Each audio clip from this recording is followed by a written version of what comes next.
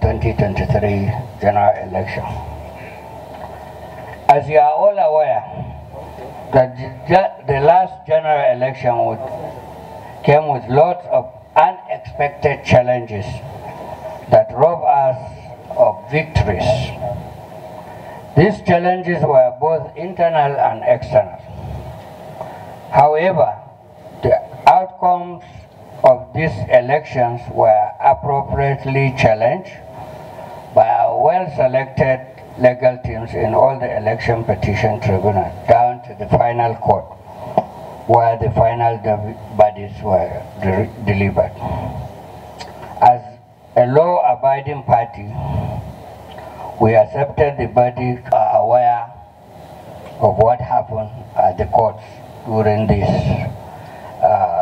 litigation period. However, we must also give kudos to our legal team for their tenacity and professionalism while the case lasted. Let me also congratulate our governors, legislators, both at the state and the federal levels, who were returned by their various election petition tribunals. NEC will also recall that there have been off-cycle elections that have been concluded.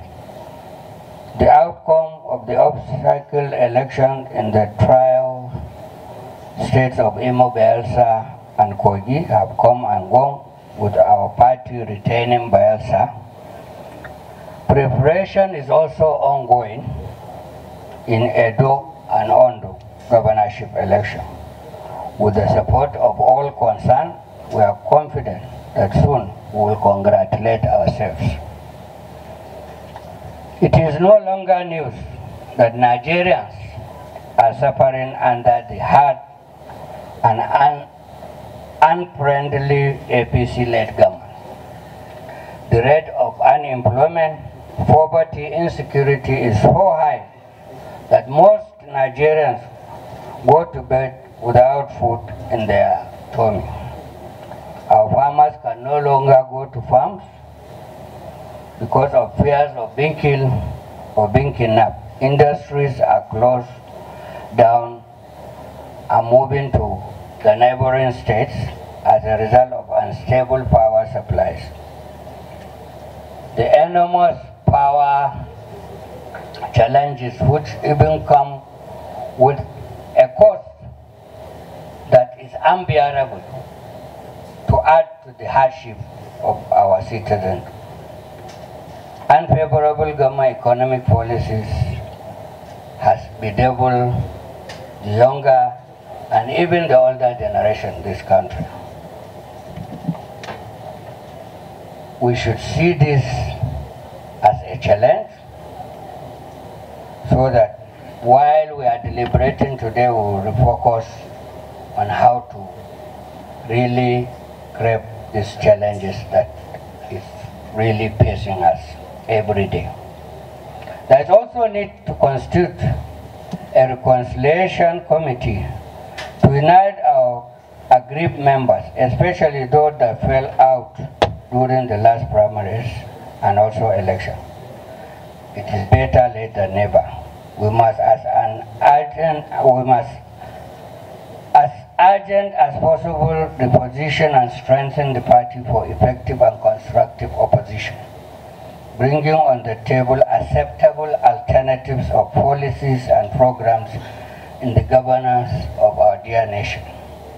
We must also, as a matter of necessity, bring the concerns of Nigerians to the forefront of the political discourse. To the long APC affliction, I want to conclude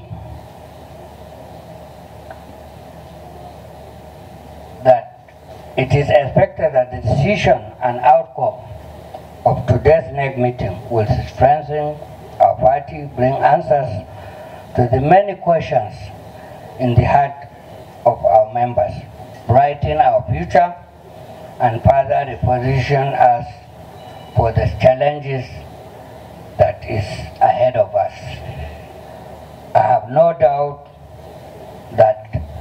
only party in this country that has that capacity to look inwards, even at time of challenges, is our dear party, the People's Democratic Party.